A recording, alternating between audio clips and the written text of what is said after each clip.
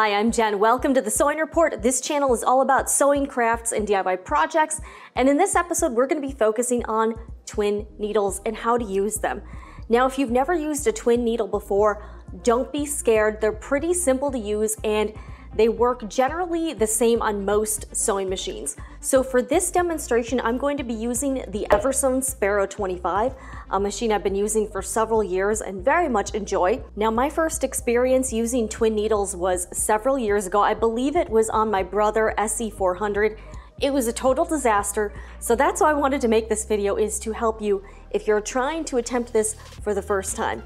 Now, there are so many different types of twin needles. There are different widths, there are different types, like there are some universal needles for most fabrics. There are ballpoint or stretch twin needles for stretchy or knit fabrics. And the reason most sewists use a twin needle is to try to replicate the same type of look that a cover stitch machine gives. In the past, I've done a few cover stitch machine videos on the Janome 1000 CPX, which was a loaner from Pink Castle Fabrics. It was great to work with, but I know not everybody could afford it. Twin needles are a lot cheaper than a cover stitch machine, so stay tuned if you want to learn how to use them. Twin needles are commonly used to hem knit garments like sleeves or the waist of a t-shirt, and they give you that store-bought, more professional look that a lot of seamstresses love. So if you want to use a twin needle, it will give you that same row of double stitching, but on the back it looks a little bit different than a cover stitch machine, and I'm going to show you the difference here. On the back of a cover stitch machine stitch, you see that little intricate network of threads. On the back of a twin needle stitch, you'll see little rows of stitches and a zigzag attaching and connecting those, which is the bobbin thread. So when I was looking around for twin needles, it can be a little tricky to find the exact needle you're looking for. It can be a little bit mind-boggling when you see all of the different types of twin needles there are. So just make sure when you're shopping around you get exactly what you're looking for, because it can be real easy to kind of mix them up or accidentally purchase the wrong ones. I'm going to be practicing on some interlock knit fabric. It's a little bit of a sturdier knit, so I thought that would be good practice. And I just thought I would try a couple different methods. When I was shooting my cover stitch videos, I did notice it made a big difference when I at least folded over the hem already to a predetermined amount, usually like 1/2 inch or 1 inch, and then pressed it in place. If it was more of a cotton-based fabric, I could sometimes get away with using Elmer's washable school glue to help keep that in place so it didn't shift around. But I heard good things about using Wonder Tape, so I thought I would give that a try on one side of the fabric. So I made this little test sample, and on one side I just folded it over and pressed, but on the other side I put Wonder Tape right on the edge of the hem, just to see if it would make a difference, and it certainly did. So let's talk about inserting your twin needle. You just need to remove the needle that you already have in your sewing machine, and then insert the twin needle with the flat side to the back, at least on my sewing machine, and then insert it like you normally would. When it comes to threading, you can just use your bobbin as you normally would. A lot of sewing machines come with an extra spool pin, so I installed mine at the top. You can also actually use the bobbin holder on top and use your bobbin with the same matching thread if you don't want to go through that. To thread, you first will thread your left thread as you normally would, using your main spool of thread. And then when you do the second spool of thread, you just run it through the same guides and steps that you would normally, but the only difference is that when it came to that last little tiny guide right above the needle, I skipped that and then threaded my second thread into the right needle. So there are two needles, obviously, because it's called a twin needle. To make this a little easier to see, I used 3 very distinct thread colors, and I'll show you a guide here.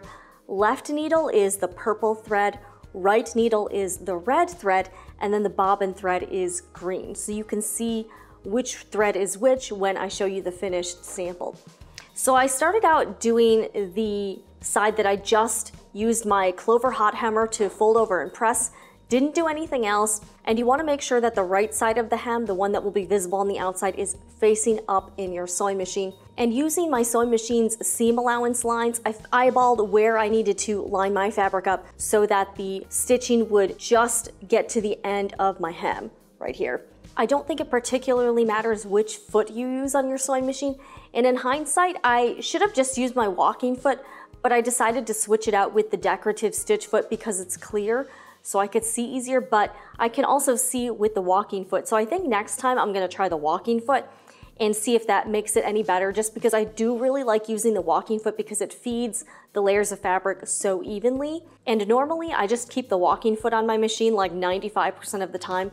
The only time I take it off is if I need something like a zipper foot or like a buttonhole foot, but pretty much it's the walking foot the majority of the time for most of my sewing projects. I just really prefer the walking foot, and on my Janome 7700, it's got a built-in AccuFeed foot, which I really like a lot. If you're not familiar with Wonder Tape, it is a water-soluble double-sided stick tape. You put it down on whatever project you're working on, lift up the backing, and then you can stick something else to the other side.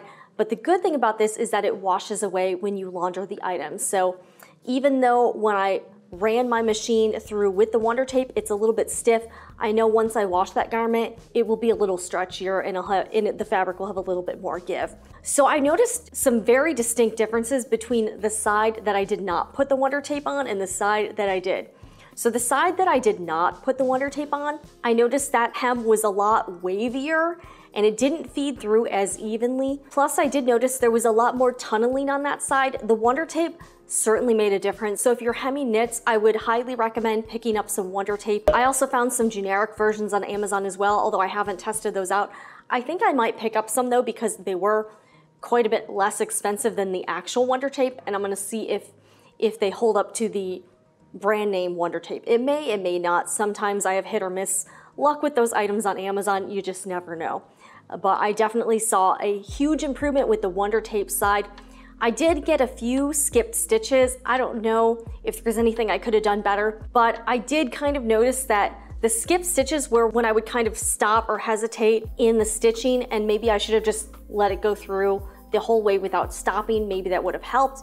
If you have any tips for skipped stitches while using a twin needle, feel free to share those in the comments below so we can all benefit from your knowledge, because I'm definitely interested as well.